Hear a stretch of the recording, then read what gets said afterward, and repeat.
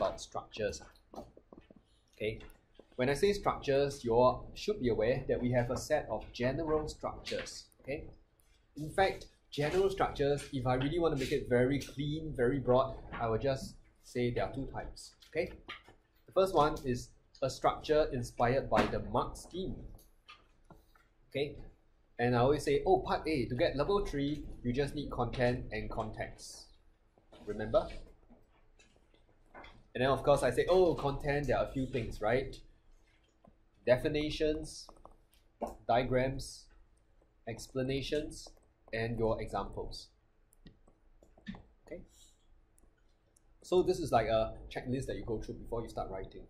Context, very often you are looking at what is mentioned in the preamble. How do you use it? Is there anything to do with some trend?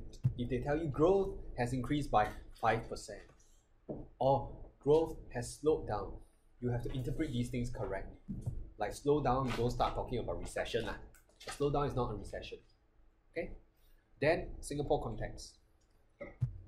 Okay, the last one, if you see it, you see it. You don't see it, it's okay. The last one is, did the question ask you to compare domestic versus external factors?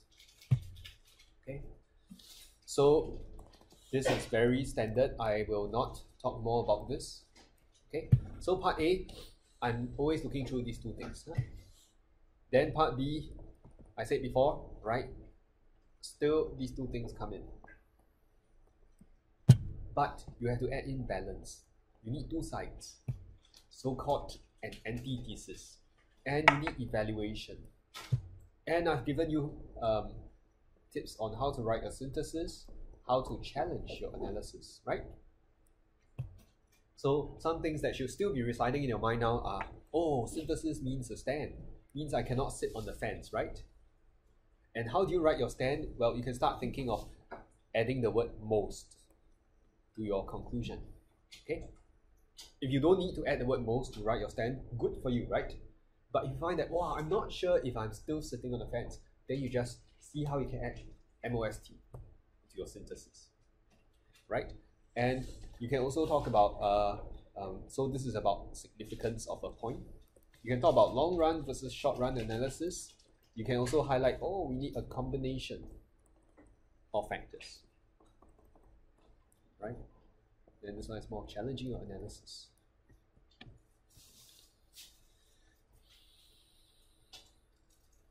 So this is general. And there's another one that's general, not so much based on the mark scheme, but it's really for questions which are decision making. Discuss the factors that a government considers before deciding whether to regulate a monopoly. Or factors that a firm considers before deciding whether to merge. This is UBCC, right? So for such questions, you can run through the list here: unintended consequences, benefits, costs, and constraints. Okay.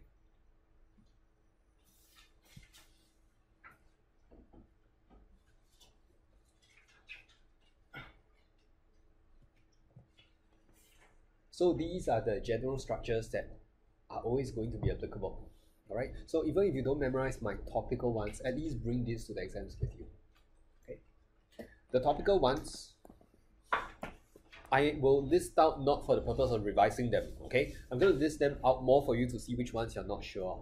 Then you let me know. Then what will I do? I'll share a video with you and you watch it at home. Okay. Topical ones for demand and supply impact on the market.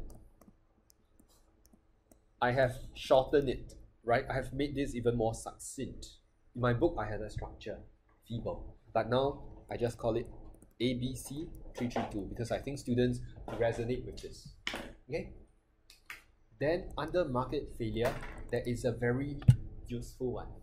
Okay. If they ask you for the appropriateness of a certain policy, of one policy to deal with a problem, okay, I gave you the Chloe structure. Chloe is in my book, I think it's page 90 or something, the thick one.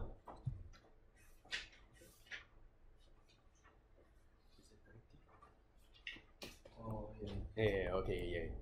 Okay. Then market structure, I had Cadet XED. You use Cadet XED when you want to check whether a firm is desirable. Okay.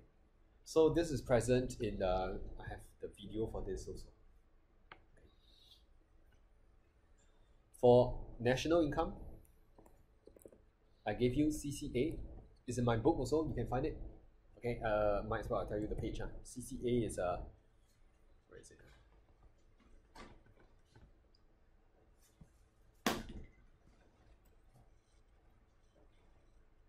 Yeah, CCA is 113 in the book. Okay. I also have a GDV structure. GDV, I have a video. I don't really have it in the book. Okay. GDV is when they ask you how something affects standards of living. You can use this. Macro goals and macro policies. I'll just remind you, please study the trade-offs in my book. Under trade-offs, I had TEE, right?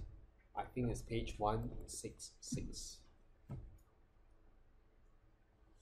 And finally, international econs. I had more over here, right? I had structures like WRGD, GTRP, RJC, 432. Okay, this is for protectionism. This is for protectionism. This is for globalization. This is for patterns of trade, right? So if you feel overwhelmed already in the first 10 minutes, okay, never mind, the video is there, right? And that's it in terms of key structures that will help you, okay, or that might have helped already. Okay.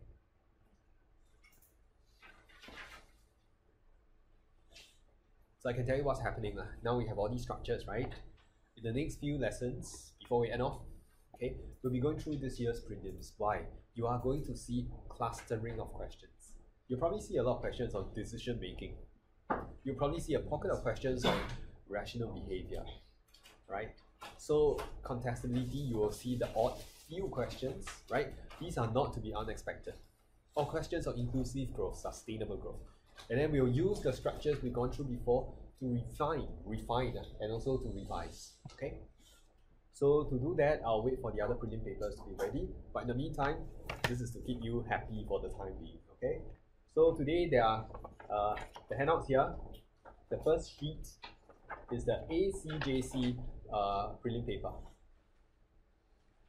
Who is not done with the prelims yet? Okay, some of you. So I made a deliberate attempt to go through a paper that doesn't affect any of your mindsets. Okay, the other one is the RI one, touch and go. Today we are not spending so much time on it. Okay, so